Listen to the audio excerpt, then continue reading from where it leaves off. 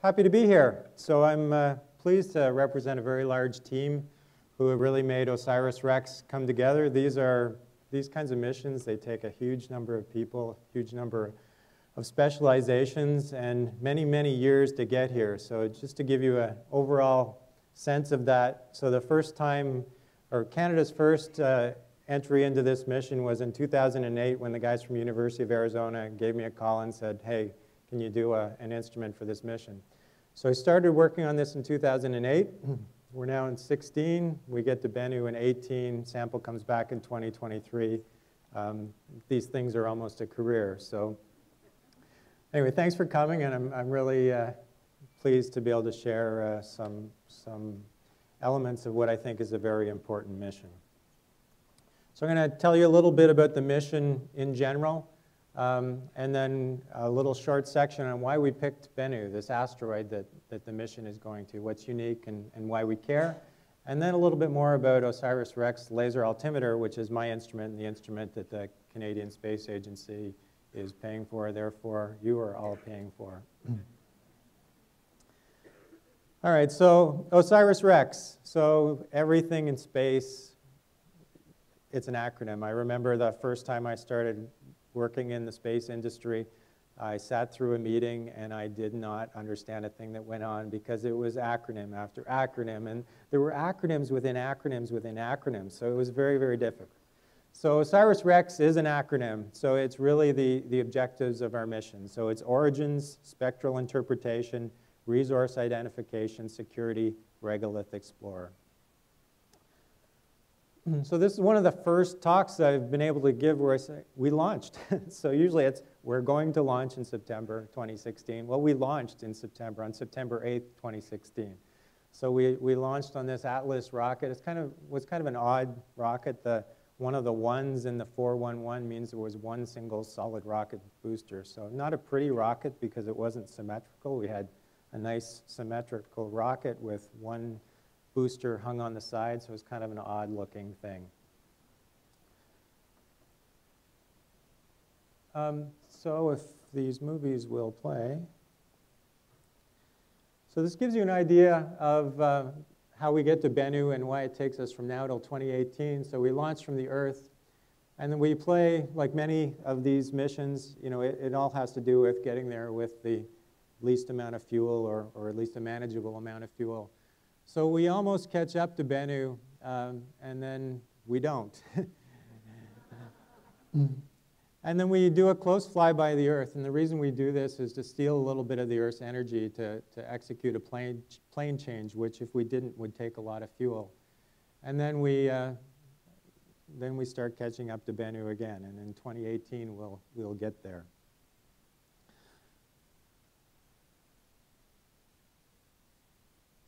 Might as well let it actually get there.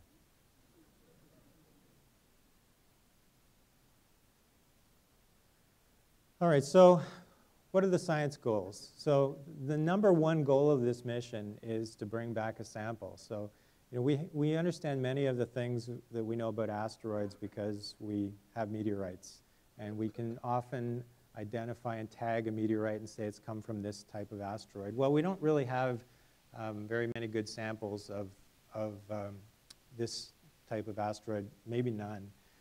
And the other thing that happens is they're not pristine. So, you know, a meteorite falls, it's affected by the Earth's atmosphere, it sits around, gets affected by the Earth's environment. So it's really important to bring a sample back and get an idea of the pristine conditions, the conditions that the asteroid is made of, you know, in situ.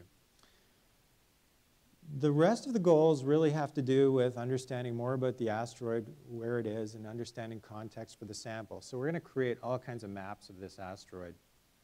We're going to document the sample site. So one other thing that's important about going and grabbing a sample is you know where you get it from. You don't just say, oh, it might be this asteroid or it might be this class of asteroids. It's that asteroid, and it's on this location on that asteroid. I'm going to talk about these in a little more detail. We're going to spend a couple of years almost around the asteroid, so we're going to be able to understand its orbit very accurately, and this is important, and I'll explain why.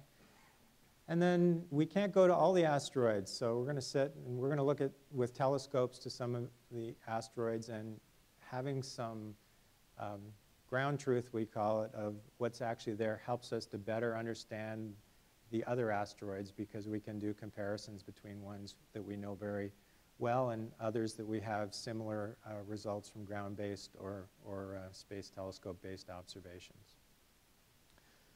Okay, so the mission timeline. So we talked about this a little bit already, but in the fall of 2018, we get close enough to where I start to really care about the mission, because we start to turn on our instrument.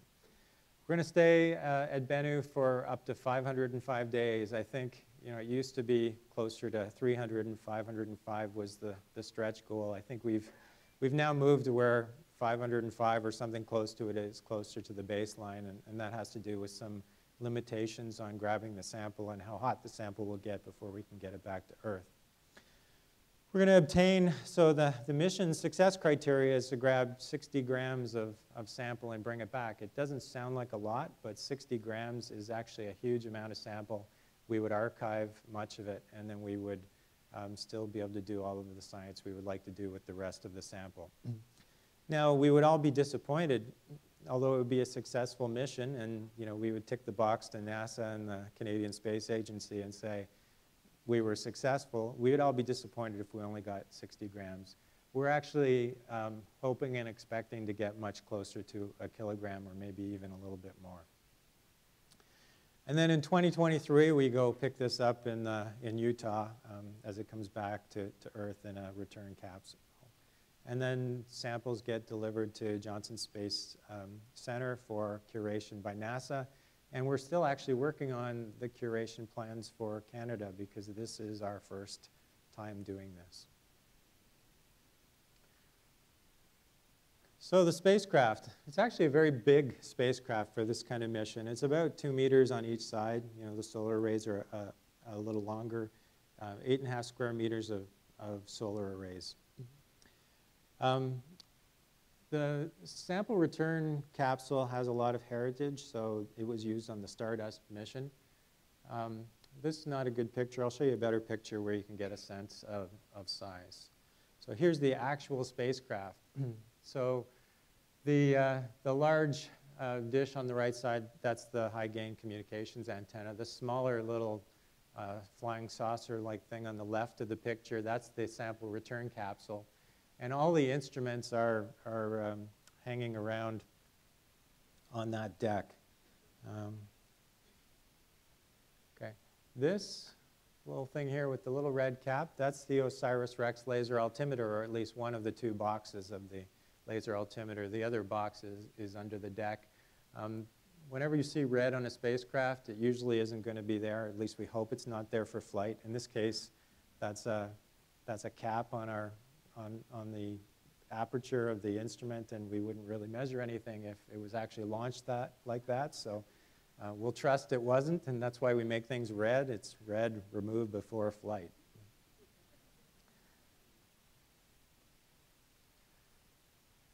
Okay, so everything. We would give up most of the science goals on this mission in order to get that sample back. So whenever you think about how this mission evolved, you have to think that that's the #1 goal of the mission. So 60 grams, as I said, is the success criteria. And the way we get this is what's called with the touch-and-go sampler. So we've been very careful in the development of this mission never to use the term landing. And the reason is that, you know, if you think about a Mars mission, you know, landing is always the sort of the exciting, risky part. And, you know, government agencies that are providing you funding, they want you to do cool stuff, but they actually don't want to hear about risk. So, yeah, it's kind of odd because usually cool stuff and risk go hand in hand. But nonetheless, that's, you have to play a little politics in getting these things going as well. So we call it touch and go. And really, you know, although there is some risk here, it is much more akin to a spacecraft docking. It's a very slow thing. So we just come into the asteroid, we touch it for 5, 10 seconds. We only push on it with about 5 newtons of force, so we're not going to be responsible for moving this into a Earth disaster kind of orbit. I get that question sometimes, so I thought I'd head it off. And then we touch it with this thing called the TAG-SAM. So touch and go sampling mechanism really is all TAG-SAM stands for. And if you like, it's a reverse vacuum cleaner. We can't put a vacuum cleaner because there's no air, so we have to bring our own air, and instead of sucking up the air, we blow it out. And then we capture the regolith in sample. There's kind of an annulus area of sample collection. So we require, we're not going in and, landing on a boulder and then drilling and bringing back a solid sample. We really need loose material, kind of an inch on down, and we'll suck up, if we get that, we'll suck up a kilogram, or up to 2 would be the capacity here. So a kilogram in the testing that we've done, both in the laboratory, and we've done some microgravity testing in aircraft, in the Vomit Comet. We really think a kilogram is a distinct probability.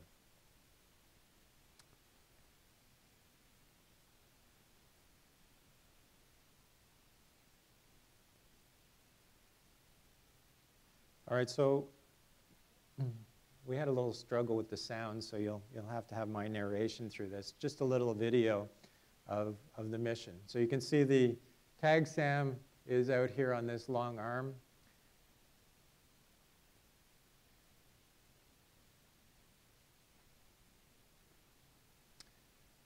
There we blow the nitrogen canisters, we get our material. It was a little sped up there for video. I think 5 or 10 seconds that whole thing takes.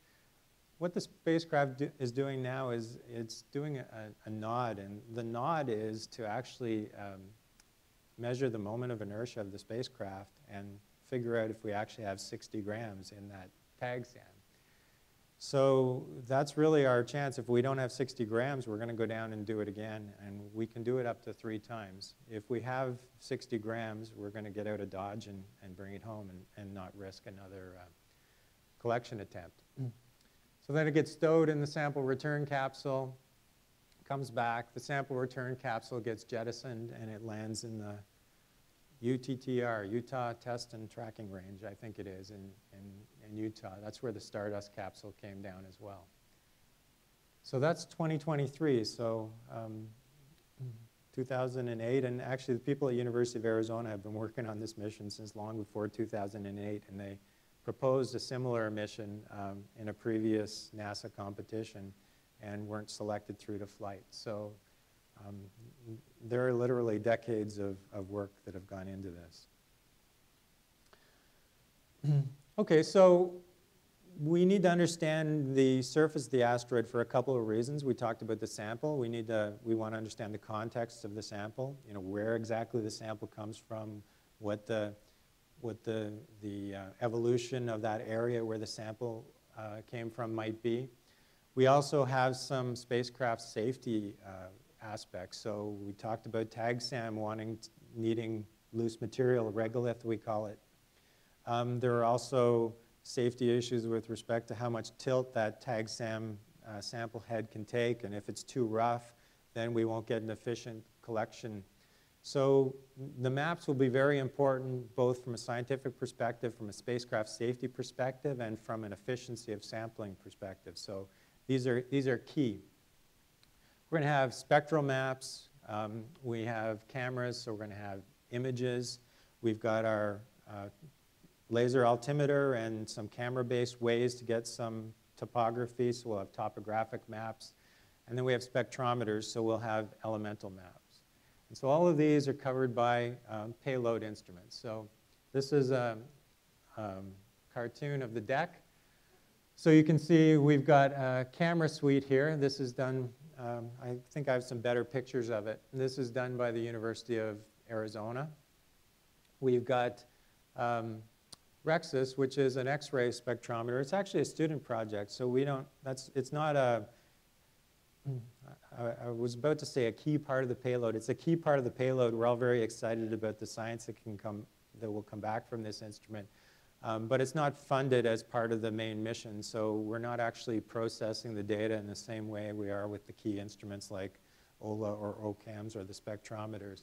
But we're certainly very pleased to have it on the mission, and it's a collaboration between MIT and Harvard. We've got the OSIRIS REx laser altimeter. There's a couple of other LiDARs here as well, and those are really just, they're tied tightly into the spacecraft navigation system for that final touch and go maneuver. So in terms of all the mapping, it's really our LiDAR that's is the key. And then we've got the two spectrometers, OTES and OVIRS, and I'll talk about them on the next slide. So really our way to understand the mineralogy and the makeup and any distribution or diversity over the surface of the asteroid is with these two spectral instruments. So we've got a visible and near-infrared spectrometer called OVIRS. So it captures the visible from about 400 nanometers out to the near mid-infrared out at 4 microns or so. And then we have a thermal spectrometer. So that's built by NASA Goddard Space Flight Center in Maryland. We have, and it's this one. And then we have a thermal emission spectrometer, so that gets the thermal properties of the asteroid out to about 50 microns. I think the flight model will go a little beyond 50 microns. And that shares heritage. Those of you that are Mars aficionados, you've heard a lot of these TESS instruments. So there's orbital and ground-based thermal emission spectrometers, and that's built by Phil Christensen's group at Arizona State University. Then we have our camera suite. So, you know, the key camera from a science perspective is really this large camera called Polycam. It's the narrow field of view telescope. We use that to actually pick up the asteroid when we're at a distance. We also use it to look at the finest scale of the regolith and particle size frequency distributions on the surface of the asteroid, trying to assess, you know, whether we're going to have a successful collection. And then sample cam is really focused on looking at the sampling activity. And then MapCam is really a navigation camera. So we use these optical cameras to navigate the spacecraft close by the asteroid. So these are all built at the University of Arizona, who are also that's the prime institution for this mission. So the principal investigator for the mission is at the University of Arizona. Oh.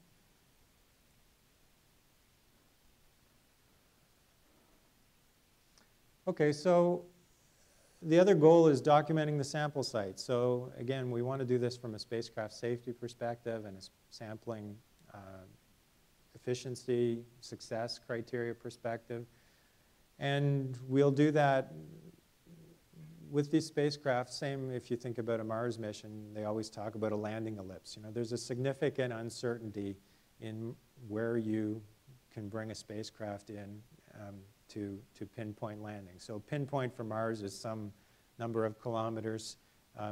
Pinpoint for Bennu is some tens of meters. So we really have a 25-meter uncertainty. So we have to assess all of these maps, our probability of successful sampling in this 25-meter. It's closer to a circle for this mission than it is for an ellipse like a Mars mission. But that's where we're going to be spending our effort to try and get the highest fidelity information. Okay, so measuring orbit deviations, why do we care? Well, this is the security aspect of OSIRIS REx. So OSIRIS REx target is called Bennu. Bennu is a near-Earth asteroid. That means that this asteroid, although it spends most of its time in an orbit that is greater in radius than the Earth's orbit, it does cross the Earth's orbit periodically, and it does have a probability of impacting us. Now, when we were actually selected, this was the #1 hazardous asteroid that we knew of over the couple hundred years. I'm not 100% sure because I've been so focused on this one, but I actually think it may have been overtaken by one or two. You know, these are pretty small probabilities. I think there should be a number here. So the cumulative probability over a couple hundred years here is a pretty small number, 3.7 times 10 to the minus 4. Very small number, so we shouldn't keep ourselves up at night worrying about this. But the problem is that if one of these things ever hits that small probability, it's potentially disastrous.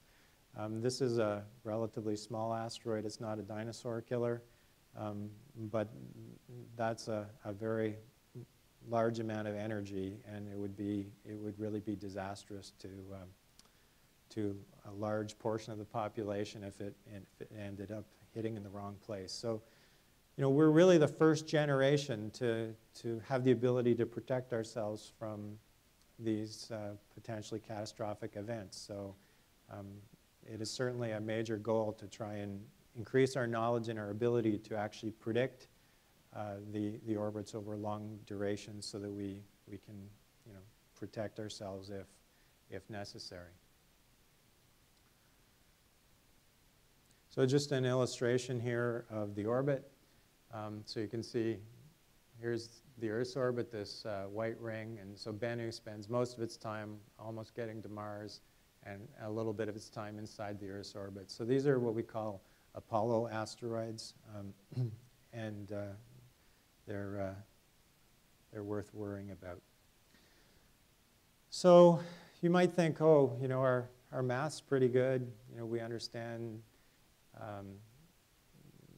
the dynamics of objects in the solar system. Why do we struggle? Why are we still getting probabilities over a couple hundred years? Why can't we make these things definitive and say this is going to hit or this is not going to hit? Well, one of the reasons is asteroids are small and they get pushed around the solar system by lots of small forces. And this gives you an example of one of them. This is called the Yarkovsky effect, and characterizing this for Bennu is one of our major goals.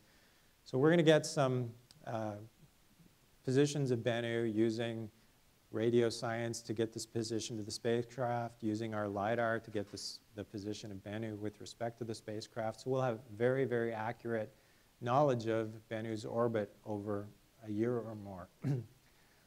Well, Bennu is a rotating asteroid. So as it rotates, and it's absorbing energy from the sun, and so this is the daylight part, if we just look at this little part of Bennu. As it's rotating, this portion here rotates around and gets hotter and hotter and hotter, and then it gets into its night. And this portion in the night is hotter than this portion because it's cooled off as it continues to rotate. So there's more radiation because this part of the asteroid is hotter. There's more thermal radiation being emitted to space on that side of the asteroid than on this side.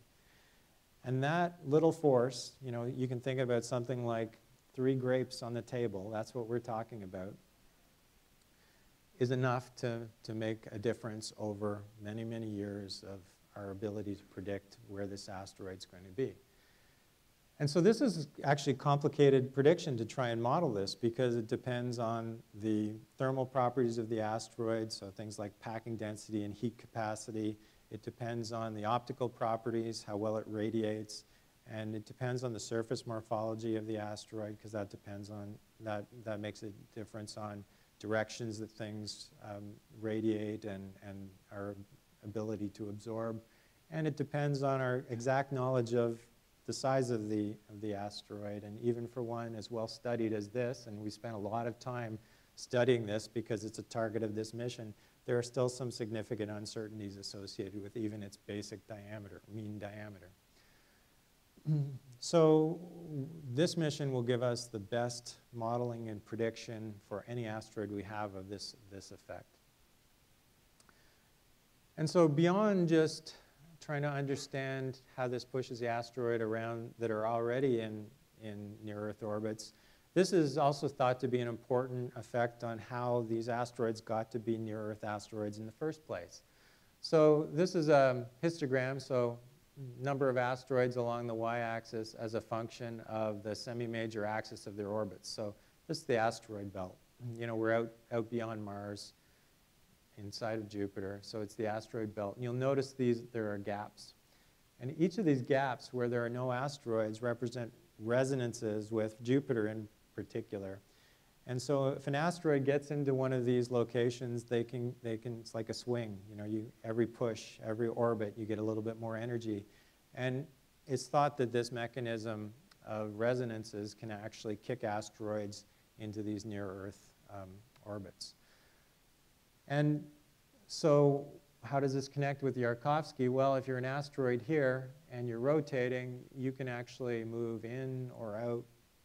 You know, your diameter, your semi-major axis of your orbit can change over time, and it can move you in to one of these resonances, and then it can kick you out of the asteroid belt. So, you know, people that are trying to understand, you know, this process, as well as trying to actually go backwards and say, okay, this near-Earth asteroid, how did it get here? And work the process backwards, are very interested in this effect as well. Okay, and then comparing to telescope observations. So, you know, we as scientists would like to be able to go to the 500,000 plus asteroids individually with missions. Your tax returns would not like us to be able to do that. So, you know, we are going to be looking at all of these other asteroids with primarily ground-based optical telescopes or radio telescope observations. And every bit of information that we get about, you know, this observation with this ground-based telescope of Bennu says this, and Bennu is actually made of this material, improves our ability to make these inferences for other asteroids. So although we go to one asteroid, you know, we can really think about this mission improving our knowledge of certainly classes of the carbonaceous asteroids. Okay, so how do we classify these objects? So we've talked about one classification already, which Bennu is one of these Apollo asteroids. So they have this kind of orbit, and there are other orbits, you know, that are out beyond Earth's orbit or spend most of their time inside of Earth's orbit that have other names. So Bennu is an Apollo asteroid.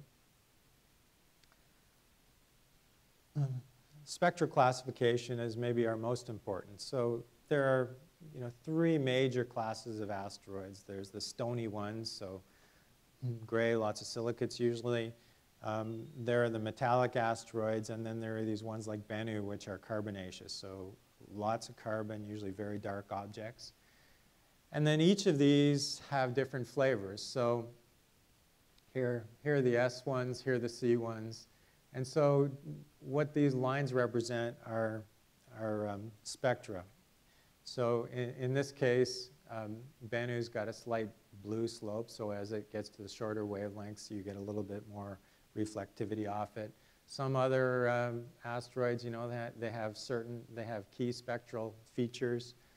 You know, asteroids like Bennu are predominantly flat. They just have slight slopes to them. So sometimes this is, you know, all we really get about, hey, that asteroid is probably this type of asteroid, and there can be very large uncertainties on some of these observations.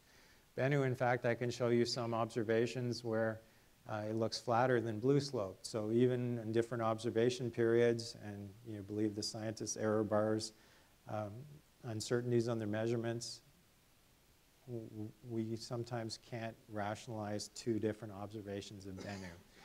So we really don't know if that's because there's surface mobility, the material on the surface is moving around, or just one of those observations is wrong. When we get there, I guess we'll find out. So Bennu is a carbonaceous asteroid, so part of this C-type or C group, carbonaceous group, and it's a B-type. Okay, so why did we pick Bennu? This is all we know of Bennu in terms of its shape right now. So this is a radar model created by one of the scientists on the mission, Mike Nolan. So this is primarily Arecibo, that big dish in the ground in Puerto Rico. Bennu is about a 500-meter mean diameter object, so to put a scale to this. So if you're thinking about this in terms of dinosaur killers, dinosaur killer is probably 10 plus times this diameter. So it's not a huge object, but it's big enough. It's very dark. It looks like, pick the blackest object in this room, and that's probably about what Bennu would be like. So it's very fun to try and think about bouncing photons off it to actually measure distance. It's not the most cooperative object. It rotates about 4.3 hours in its day. This is about a 7-meter shape model. If you're interested in understanding the fidelity of this, one of the things you could do is go to one of the Japanese missions went to an asteroid called Itokawa. And you can find these kinds of models of Itokawa before the mission, and then you can find very accurate shapes that were derived after the mission. And you'll see we may get a few surprises, but it's roughly spherical, and there's some equatorial bulging. I wouldn't want to necessarily say too much more than that at this point. So why did we pick Bennu? So Bennu was formerly known as 1999 RQ-36. It means it was discovered in 1999. So we start really with over 500,000 asteroids. So how do we get there? Well, 9,000 near-Earth asteroids. Why do we care about a near-Earth asteroid? Well, because we can sell the security aspect, because we can get there a little bit easier than getting out to the asteroid belt. Then we try and bring that down a little further. We're worried about getting a sample back. So only 350 of these have sort of reasonable orbits for bringing the sample back. I mean, you put a lot of fuel and a lot of time, you can get a sample back from anywhere, but we do have some monetary, and many of us would like to have these samples back while we're still working. So there are some constraints. Then 29 of those have diameters greater than 200 meters. Why do we care? Well, we have to navigate around the spacecraft around this asteroid. And if the asteroid's too small, then that gets to be even more challenging. So we like to have a little bit of gravity.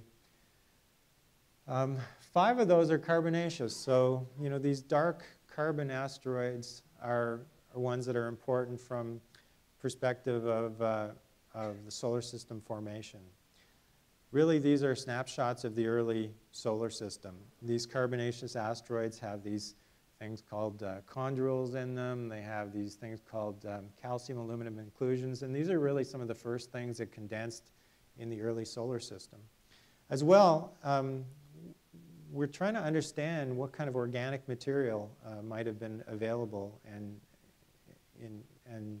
had impact on the Earth's evolution. We're trying to understand whether these asteroids were important in bringing water back to the Earth once it was driven off during the bombardment of the Earth's surface.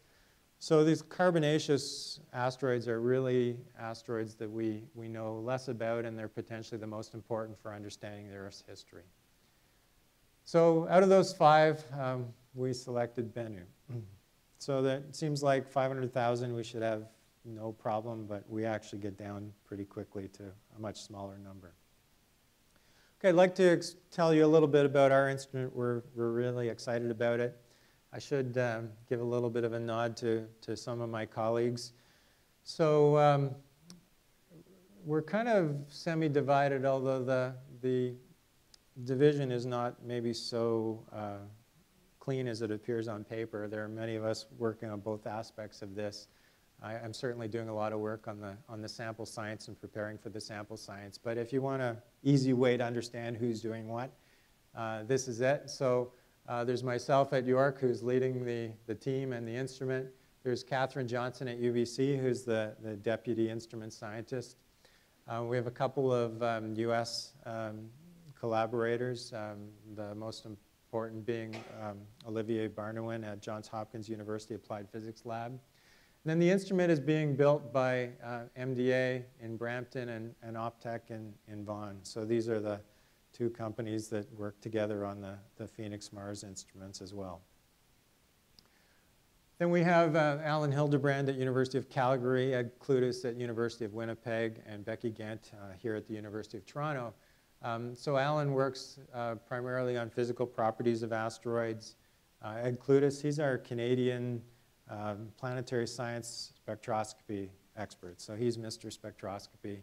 And Becky is working on dielectric properties of asteroids, trying to understand the interactions of these radar signals. And I showed you a shape model of the asteroid. So our ability to interpret that data is impacted by our ability to understand the dielectric properties and how the radar interacts with the asteroid.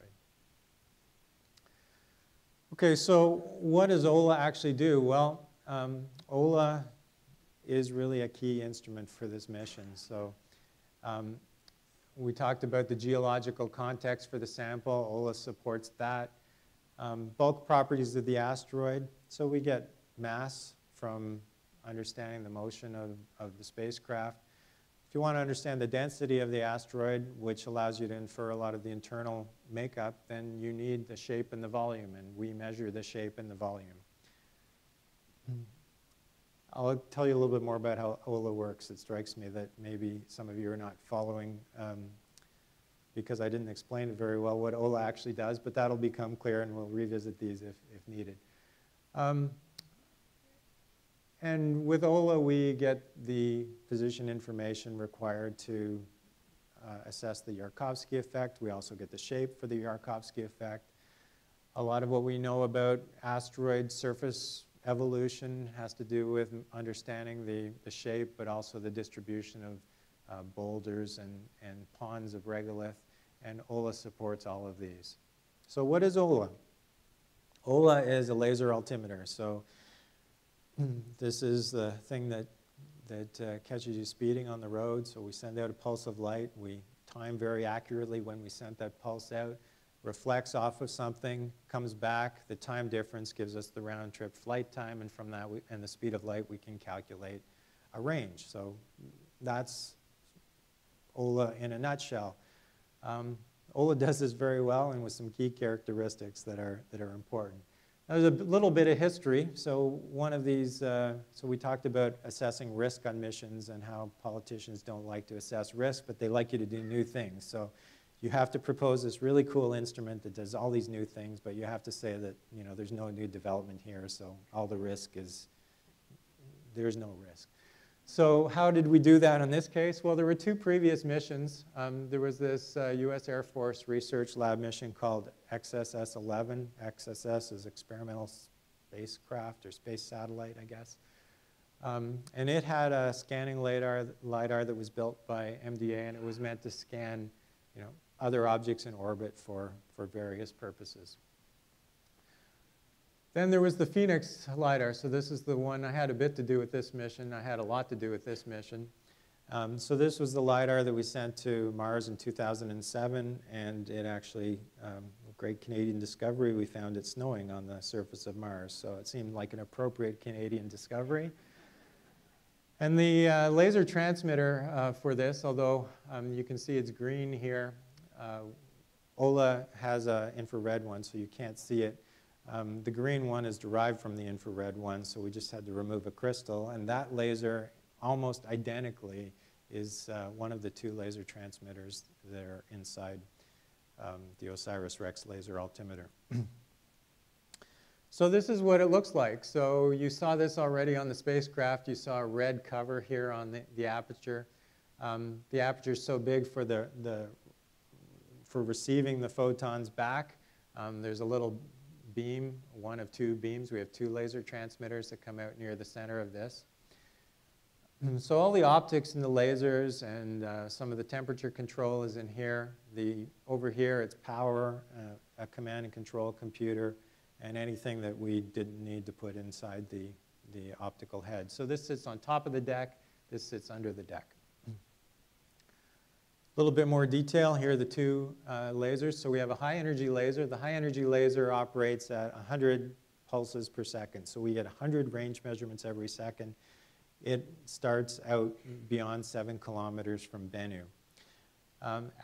It has something like 0.7 millijoules of energy for those of you that care about millijoules. Then we have this low energy laser, and the low energy laser is actually the most important of the two from my perspective because it's going to get us all this fine detail on the surface of Bennu. That operates at 10,000 measurements per second. So every second we get 10,000 range measurements to Bennu. It's orders of magnitude higher than other LiDARs that have been operating around planets. And we can do this really because we're operating so close to the surface. This is not the flight model, but it's essentially equivalent to the flight model. So this is one of the prototypes, engineering model that was built. One of the key things is this big mirror. So so looking right into the screen, above this mirror would be that exit aperture or entrance aperture that I showed you. So the photons come in, they bounce off this mirror, they bounce off this mirror, and then they get detected by a detector over here. Well, this scanning mirror can move in 2 axes. And so this is one of the most unique things about OLA. If you think about other laser rangefinders that have orbited the Earth or orbited Mars or the Moon, it's a very different regime. They're operating the orbital velocities. You measure those in kilometers per second. Around Bennu, we measure in sort of centimeters per second. So you can think 10 or 20 centimeters. So if we had this laser rangefinder and we were moving at this kind of rate above OLA and we were measuring 10,000 points per second, we would have a lot of information about very little of Bennu. So this scanning mirror really allows us to take that very high measurement rate and optimize it and cover the whole asteroid in a very short amount of time. So how do we do that? So here's our little cartoon of Bennu. Here's some different mission phases. These are typical names we use to divide the mission. The mission kind of starts slowly, far away and gets to know the asteroid a little bit, and then it moves a little closer in, and then a little closer in. And each of these moving a little closer in is a distinct mission phase and really has a distinct distance from the asteroid and a distinct observation mode. So our furthest one, we're nominally 7 kilometers or so away from the surface of the asteroid. This is the preliminary survey phase. I'm going to try and do this with my laser pointer. So the spacecraft, moves across the surface of the asteroid, and OLA scans like this. So we get a very sparse scan across the asteroid, and that helps us to refine our spacecraft navigation. It helps us to understand some of the shape models of the asteroid that we'll already have derived using camera-based techniques. Then we move a little closer in, and actually we got to 5 kilometers first, and then 1 kilometer after. It turned out the navigation team was much more comfortable with going in a little closer in an orbital phase rather than this phase at 5 and some more stations at 3.5 kilometers where they have to do a lot more active navigation because they're trying to essentially hover over a surface position on the asteroid. So we go right from this distance down to this pseudo-orbit at 1 kilometer. And I'm showing the baseline is OLA is not operating. This is not going to happen. We're going to be operating. We're going to be operating at our 100 measurements per second. We're going to be prioritizing very much the polar observations, which we don't get very well with other methods. And we're just in the process of sucking these operations into the baseline mission plan. So decisions get made in a very methodical way on these missions. Detailed survey phase, we try and stay over a portion of the asteroid. The asteroid rotates underneath us in 4.3 hours. The spacecraft nods up and down, and OLA moves back and forth. And we get these very dense swaths of the asteroid that way that we can piece together and make shapes. But our key observation periods are these orbital phase B.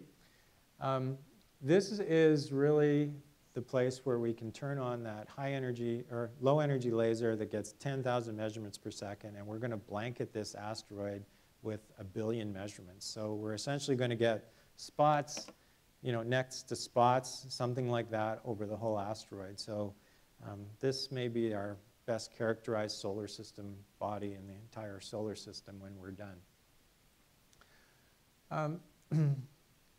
I'll show you a little bit more about how we do that if I have time. And then this reconnaissance phase is the phase where we're looking mostly at that little 25-meter sampling site. We're going to do this over a few sites to try and pick the safest one.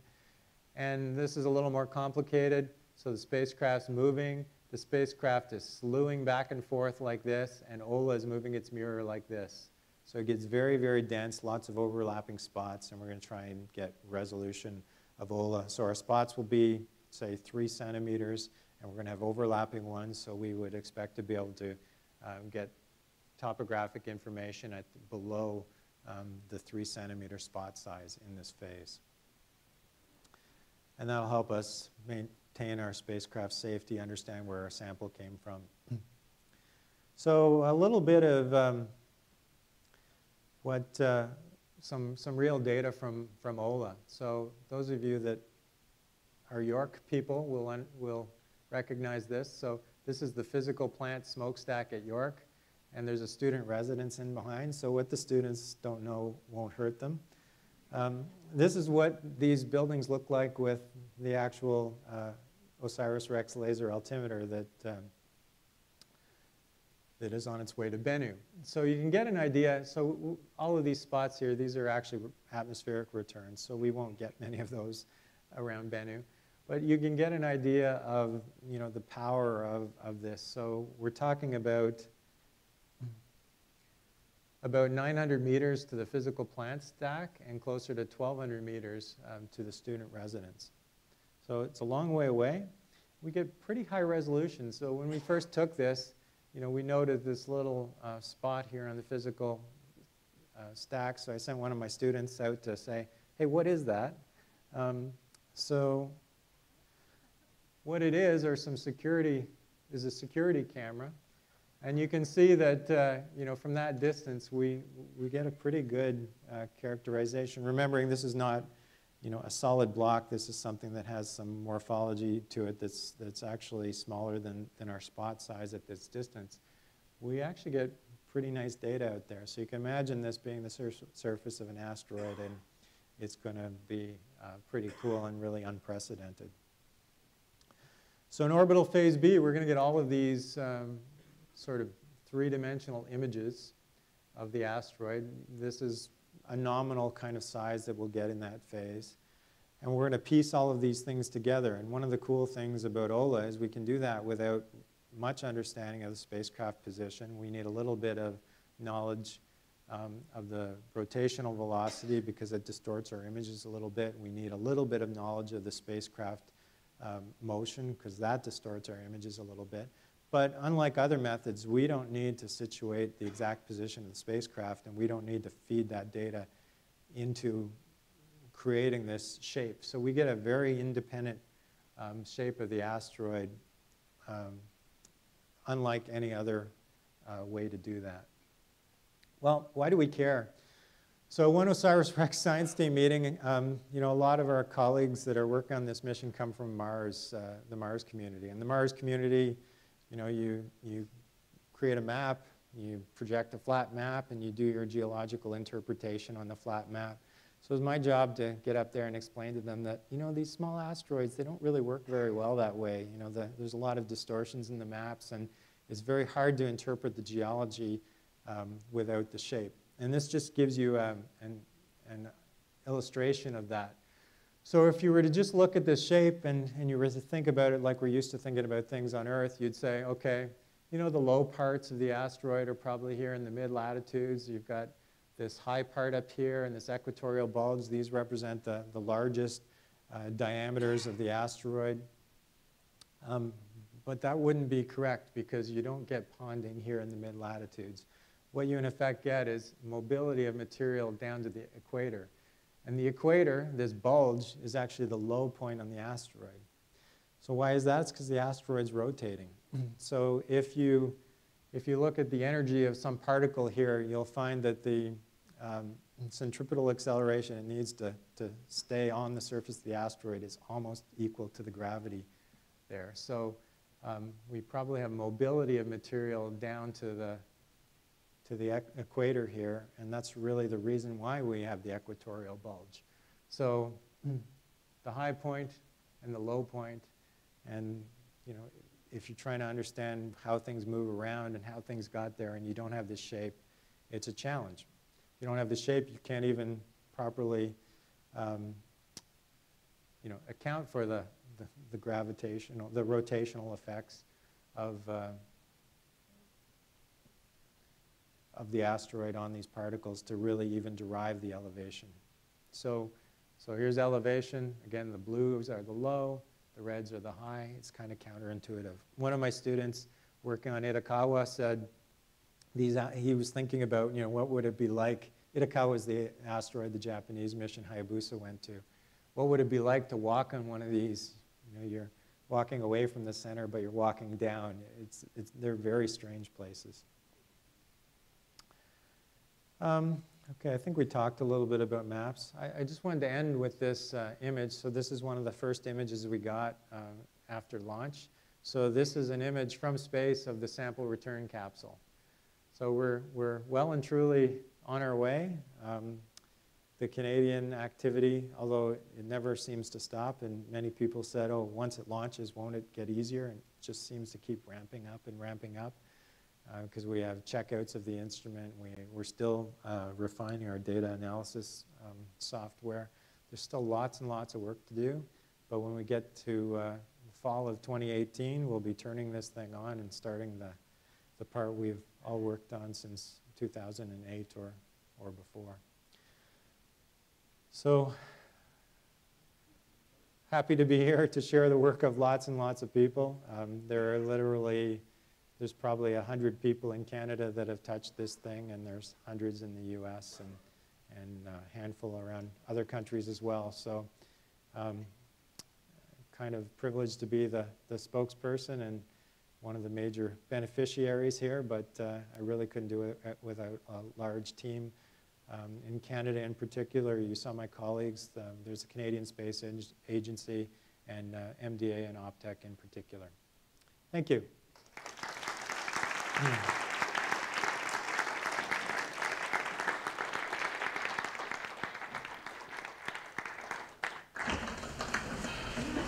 So, ladies and gentlemen, we do have time for some more questions from the audience. So we'll start over on this side. Are you streaming this time?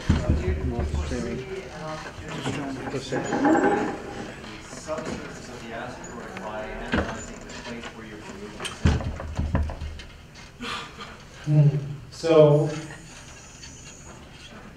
all the information we have suggests this thing is a pile of rubble. So Itokawa is a pile of rubble. So, in essence, we may be sampling. It's a little bit unclear how these things evolve in terms of rubble piles and how things move around over long periods of time when the asteroid is subjected to gravitational forces. So we will get only a surface sample. It'll be up to further analysis to figure out whether that's representative of the full bulk or whether it's really predominantly a surface sample that's been changed due to space weathering and other effects. So it's not a direct, there is no direct answer right now. I'm just wondering, I know it's a short time, astronomically speaking, but is there a possibility that then it could be impacted by some other object before you get there that would disrupt the whole experiment? I think the chances of something that would disrupt the experiment, the answer is no. Asteroids are over geological timescales are impacted by things, and we look for craters on these things. Some pretty small objects that aren't detected. Yeah, I think the chance, no, it's not likely. When we get to Bennu, we'll be looking for a history of impacts. The problem is that because these things, the surface regolith is mobile, we tend to obscure their collisional history quite quickly. Yeah, well, obviously I have to ask you about the source of Bennu. But But the other thing more important, that's an interesting question, is this, there have been many space missions, the comet missions, just to include it. Now, how many missions have there been to different asteroids? And first of all, I guess, the OSIRIS mission. And would you like to compare and contrast this with any other missions? Well, the closest, all right, so let's start with that one. So this was a contest. So a student wanted to write the name of the asteroid. So the student thought that actually the spacecraft, not the asteroid, looked like something like a flamingo, with a sampling, long, thin leg with a body. And there's an Egyptian god, Anu, which is a bird god, looks like a flamingo. So one person's imagination. In terms of other missions, so you mentioned Rosetta to a comet. So although there's blurring between asteroids and comets, that's a fairly different mission. There's a Dawn mission that's out in the main belt now looking at asteroids, but it's not a sample return mission. So the closest ones would be Hayabusa and Hayabusa 2, those are Japanese missions. So Hayabusa 1 went to the asteroid Itokawa. So it was an S-class asteroid, still in the asteroid. It had some challenges with its sampling and brought back some very few grains. I really should have the number, but you can think about a few grains of sand. And although you think that was a major failure, you'd be surprised when I say learn from just a few grains of sand. So, our laboratory instruments are just so much better than anything we can put on a spacecraft that it really, that's an illustration of why it's important to bring a sample back. And it's not just, what we can deploy in the lab now, but a lot of this sample will be curated and will be preserved for, my students and my students' students, and we'll get better and better laboratory instruments, and we'll learn more over decades. So this is not in 2023 the mission's over. This is, we're going to continue learning from this investment over decades. How now, many asteroid missions are there? How many? Well, and then the other one would be Hayabusa 2. But other missions too, like the OSIRIS mission, the other asteroid. So I think we're really just talking about Dawn, Hayabusa 1, Hayabusa 2, and Rosetta as a comet. And then there was the near mission to Eros. Someone out here can help me if I missed one, but those would be the main ones for sure. But in terms of sample return asteroids, it's really the Hayabusa 1 and Hayabusa 2, which will get to its asteroid in a very similar time frame to our mission. A question up in the gallery? First of all, what's the scope for analyzing your returns in flight rather than having to bring it all the way back to Melon? And secondly, one of the problems with space that causes the expensive risk is that you keep flying prototypes. What's the possibility for standardizing scientific instruments for space flight so that you can basically pick them off the shelf rather than have to develop before we commission? Okay, so the first question. So, there are severe limitations to what we can do in terms of instrumentation put on a spacecraft. So, where that makes sense is where you are not, I think, doing sample collection. Because if you think in terms of, at least in terms of our present risk posture over a whole sampling situation, launch is very risky. Proximity operations are, some risk. The sampling is really risky. And then once you've got the sample, I think the amount of risk, in terms of risk benefits anyway, in terms of developing some very key instruments and all of the handling that has to go on to really get the kind of analyses that we can do in the laboratory, it's much riskier, much more costly to do that than it is to actually, once you've got the sample, deliver it back to Earth. So I think we're always going to be in a situation where laboratory instrumentation is 10 or 100 times better than anything we can put on a spacecraft. And it's not just that, there's a number of instruments we can bring to bear. So when I teach space engineering or space science to my students, I try and make it clear that the way we think about operating an instrument in space is very different than in the lab. So if I want to do something in the lab, I will bring 3 instruments. If I want to do something in space, I'll take this one instrument and I will push it to the ends of its capability and maybe a little bit further because I don't have the mass, power, volume, or money to put 3 instruments on the spacecraft. So we're really operating in different regimes there. I think there's no ability right now to put the same kind of fidelity instruments on a spacecraft. In terms of standardization, so I used to work in the space industry before I became a professor at York. Of course, we always talk about that because the NRE costs are so large. I think the real answer to your question, we had a class of missions that were all sort of very similar in terms of their science goals. And this would be a way to go.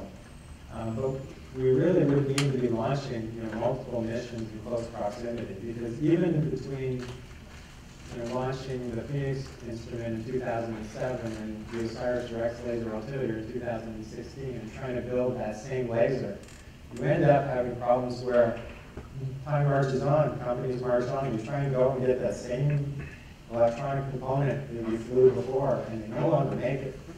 And you rapidly get into a place where you're trying to maintain the same capability you had before by changing 3/4 of the design when you could change 100% of the design and have a better outcome. So it really has to do with a little bit with frequency of missions. It also has to do with the constraints about what kind of components we can fly because the environment is challenging. So I've heard talked about many times in this career and my past career, and it's very rarely been overly successful in terms of saving money. It has been successful in rationalizing and justifying a lower risk development, but not in terms of killing major amounts of non-recurring engineering. Yeah. How come you don't leave a probe on the asteroid itself? Especially since you're saying that this asteroid was only discovered in 1999. So I get the feeling it's not easy to discover new asteroids. So there's a bunch out there that probably haven't been discovered. And this way, data probe not only could you study the surface and the interior, but you could also have it as a sort of a sentinel. A beacon? Yeah, whatever. And well, a couple of reasons. We didn't really want to provide landing. The spacecraft has no tools to actually land and stay and anchor. So we really wanted to minimize the risk by just sort of touching and going and not having to get the spacecraft to the surface. We also needed large subsystems for the spacecraft to actually get the sample back. So we would have had to make a much more complicated mission to leave a portion of the spacecraft behind. And it's not clear, I think the major science goal, the major improvement you would get about doing something like that is you could leave a beacon that would allow you to track the orbit for a much longer timeline and maybe improve our Aircosby and other predictions over longer spans than just the 500 days we're going to be in your venue. I just don't think the cost-benefit thing is there. Your statement that it'll be 5 seconds for the touch and go, and you're hoping to get a kilogram, maybe 2 kilograms of dust. So this is obviously more than just your standard Dyson vacuum cleaner. How big is your head that's going to be actually touching? So it's like that, and we blow some hydrogen canister and we just let them go. You're hoping 2 kilograms of that. Yeah, well, 2 kilograms is the capacity, essentially. So our testing, Lockheed Martin built this sampling device, and they built some chambers. And so my colleague at the University of Calgary did some simulant for them and said, this is maybe what the surface of Bennu would look like. And here's some different size frequency distributions of particles. So you can try these things out and see what you get. And Lockheed built these big containers that they could evacuate them so we would understand the impact of the atmosphere. And then they put them on the Vomit Comet and they got rid of the impact of gravity. And so those kind of tests suggest that a kilogram's not out of question. I don't think we'll get to 2. That's really the hard limit. But a kilogram, 60 grams is pretty small. In fact, if we measured 60 grams in that nodding, spacecraft nodding, we would go and sample again because we have to measure something like closer to 200 grams. I forget the exact number because the uncertainty of the measurement is something like 200 grams plus or minus 140 grams. So if we don't measure 200 grams, we'll not be sure that we have 60. I'm just impressed by 5 seconds. And what's the It may be a little, so this is a trade-off. 5 seconds was the original number. There are some trade-offs associated with time of touch and spacecraft velocity and navigation. But we're talking about 5, 10, 15 seconds. We're not talking about a minute. How big of a sample can you get?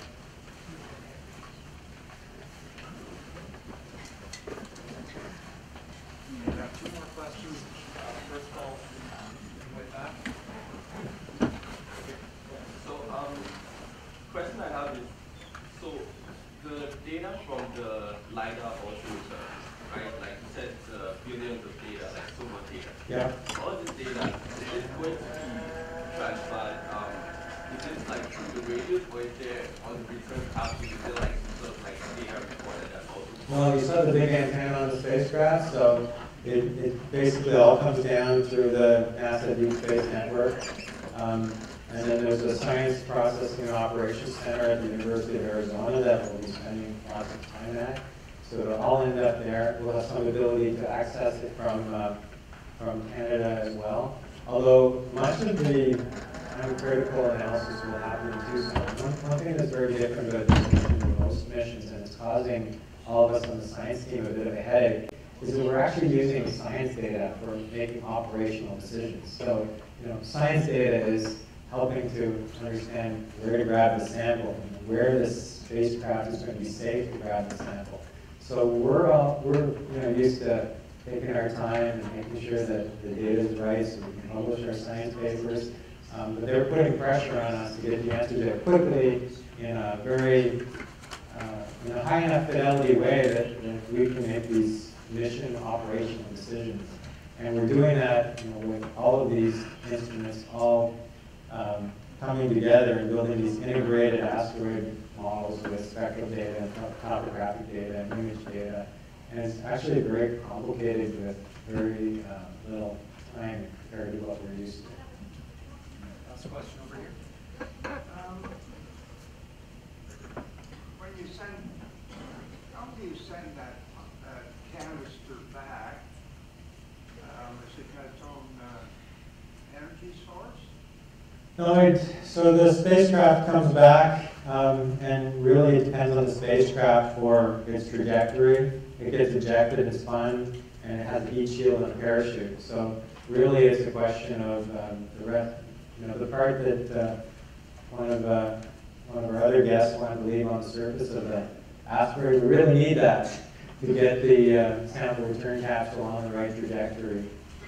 And then it's a question of kind of a Apollo-like spacecraft entry and a parachute and a hard landing in the desert. How big is the asteroid? The asteroid's about 500 meters, 490 plus or minus in diameter. 5 football fields. Oh, okay.